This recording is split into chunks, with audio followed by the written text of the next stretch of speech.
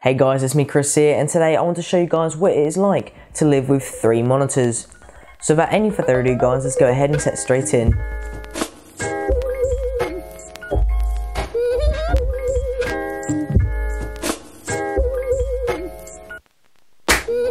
Alright guys, so I've been using 3 monitors now for just over a month, so I thought it'd be the perfect time to bring you guys that 3 monitor experience and if it is actually worth upgrading to.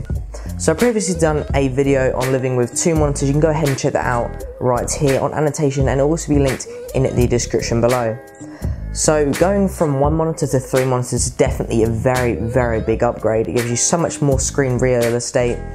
But going from 2 monitors to 3 monitors is definitely a kind of weird experience.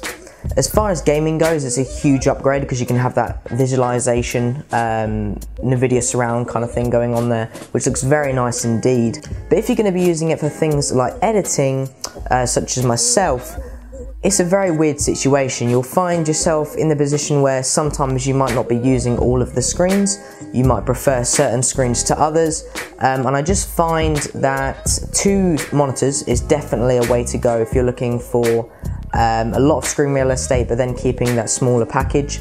But definitely going with 3 monitors, I do use it in certain instances, such as where I'm uploading a video, I'm making a thumbnail, and I can also be answering tweets that you guys are sending out to me. So I find it very useful in some instances, but I think mainly 2 monitors is the way to go if you're looking for things like editing, like I said, and screen real estate. But it is useful when I'm doing certain projects, film projects, or like I said, I can do multiple tasks at once, which you can obviously do with double monitors, but you've also got that extra display. Another thing to take into consideration is if your GPU or actual computer can hold or actually run that many screens at once. Something to take into consideration there. I am using 3 1080p displays, so they're not 4K, so they're not demanding that much power, but definitely want to check it out before you make your purchase.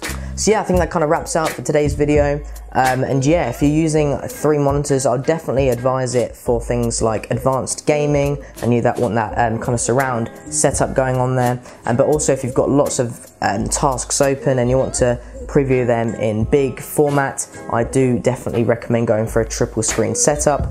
Although, like I said, double screen is definitely a big advantage over having that single display as well. So I'll link that, like I said, in the description below, guys, for you to go ahead and check out. If you enjoyed this video, once again, give it a big thumbs up. Thanks for watching. If you're new around here, make sure you subscribe. Anyway, I'll see you next time.